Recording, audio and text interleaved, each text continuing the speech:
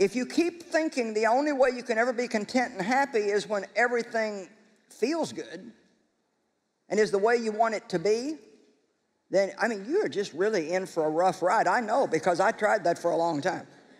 I mean, you know, I come to you now after 41 years of teaching the Word, and I'm not coming to you with just something I got out of a book. I mean, I've lived this stuff, and I started out a real mess and very unhappy, and I mean, probably just about any kind of problem you've got here tonight, I had it.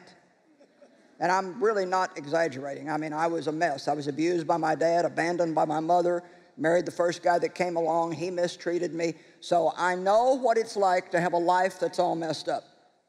But I know that the Word of God works if you work the Word.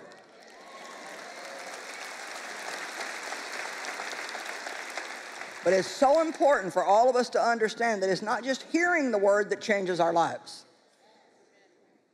It's doing the Word that changes our lives. You can even have most of the Bible memorized, and that in itself won't change your life if you're not willing to go out and do what you hear. Amen? So I think it's time to get about some doing. I want stability in my life, and I finally have it. Dave said to me, I mean, when we first got married, I was so up and down emotionally and just all over the place, bad mood, good mood, rarely, mostly bad moods. And he didn't say this to me at the time, but years later, after I got better, he said, you know, I used to drive home from work at night and think, I wonder what she'll be like tonight. And you know, that's not a good way for anybody to have to live.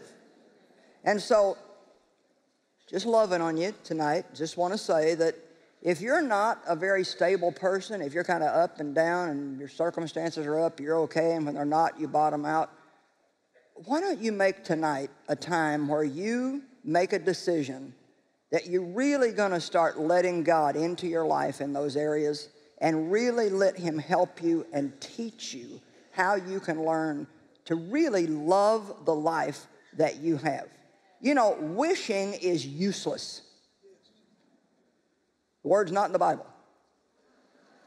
There's no chapter on wishing. There's no scripture on wishing. You know, lazy people wish.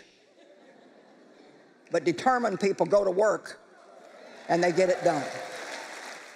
We hope you enjoyed this teaching. To get more from Joyce, make sure to subscribe so you don't miss a thing.